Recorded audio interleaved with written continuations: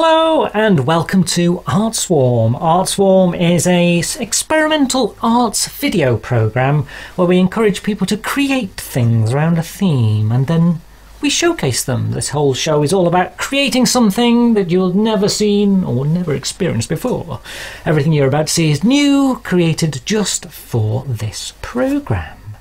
We have a theme every show, and this theme is class. And we're going to begin with a piece by Andrew Williams, which is something of a morality tale, a poem, a sort of Hogarth's Rake's Progress. Only this time, the star of the show is aquatic. It's a piranha. Peter the Piranha was just hanging with his mates. But beer and football in the pub, it wasn't all that great. Despite his simple upbringing, young Peter wanted more. Some art and culture, something more than watching Arsenal score. He saw the trout, all eating school, go swimming down the street. He saw their shining monocles and top hats tall and neat. They spoke amongst themselves of music, art, philosophy. I want to be like them, thought Peter. That's the life for me. So Peter went to town and bought a top hat of his own. To buy the monocle he had to take out quite a loan. But now young Peter sparkled, feeling like a millionaire. The trout were bound to welcome him, now he knew what to wear. When Peter saw his former friends, they gasped in shock and awe. Was this the Peter that they'd known since they were 3 or 4? But Peter turned his nose up at them. He no longer cared. The trout were now the friends with whom his free time would be shared. So Peter followed as the trout went out upon the town. He joined them at the theatre, at a play of some renown. He didn't follow everything that happened in the play. He listened to the trout and tried to think of what to say. The trout, however, paid him no attention, not a drop. But Peter joined them in a nearby boutique coffee shop. They spoke of people, politics, and things he did not know, and yet he still went with them when he thought it time to go. The opera was culture, this was what he'd always said. But all that foreign singing just went over Peter's head. He asked the trout just what it meant, but they would not reply. Rejected, Peter left without so much as a goodbye. Alone again, poor Peter swam along the empty street. A life of culture was no fun without some friends to meet. He was a social outcast, a pariah, not a trout. A piranha, even with the finest top hat, would stand out. So Peter went back to the only place that he could go. Just what his friends would say back in the pub he did not know. The trout had all rejected him, perhaps his friends would too. And after how he treated them, well, what else could they do? But Peter the Piranha was quite wrong about his friends. They were eager to forgive him, now that he had made amends. Maybe there was more to life than pubs and sport and beer. If something cultured's what he wanted, they had an idea. A quick stop at the shop, and Peter's friends were all dressed right, in top hats with their monocles all gleaming in the light. They saw a play, the opera too. They ordered coffee black, and when the trout glared at them, they just laughed and glared right back. It isn't who or what you know determining your worth.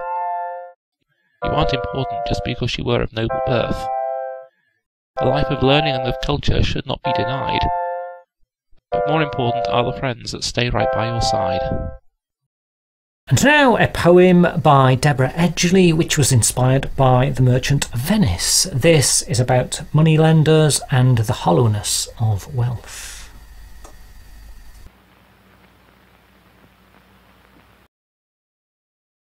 Step into my cast-off clothes, consolidate my worth with gasps of 1,000 glittering ducats that hang on false beards.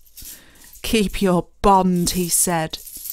Statue of mercy, smash, reflect jagged visage, sweep me under the table and make me a mosaic for your wall, for droves to ooh and ah, aerialist somersault in tempest eyes, eyes as ears, lips as eyebrows, heart as a heaving hunchback. For my piece, I Am Green, I wanted to do something about prejudice and social pressure, and so I've made a piece about how a minority can feel oppressed and how that oppression can grow into hatred because you're not being heard, how people shout more loudly. Hope you enjoy this. Green. I am green. The world is red. I am green.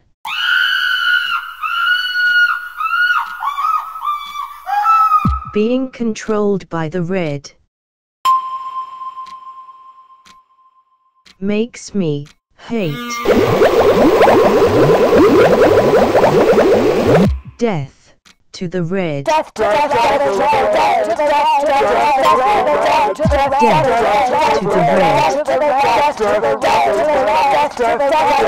red. Green. I am green. We are red. The green is evil. The green is dangerous. Its actions must be made illegal. The green must be eradicated. We are the many. We must exterminate the green. And now we lighten the mood into the light, bright halls of a Victorian museum.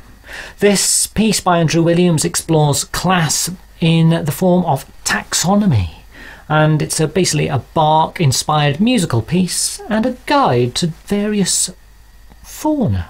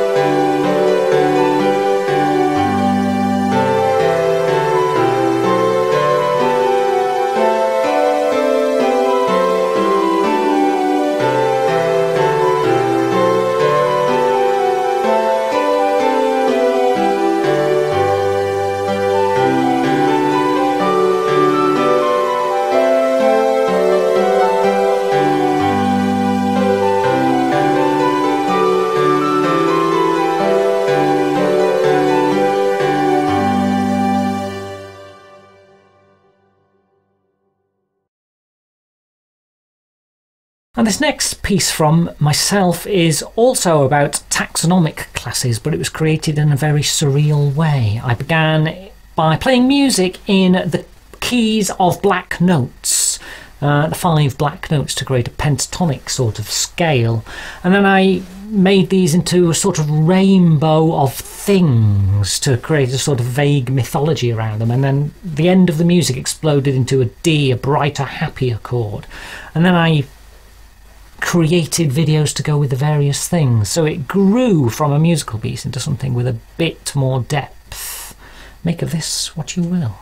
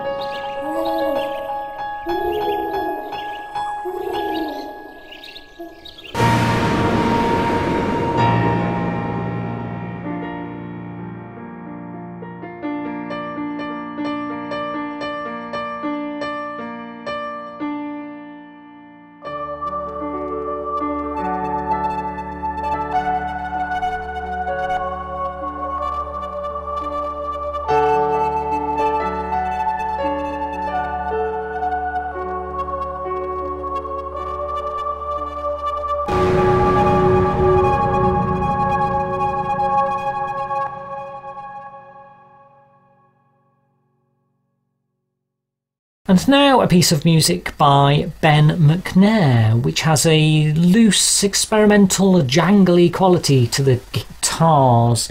It's entitled Undertow.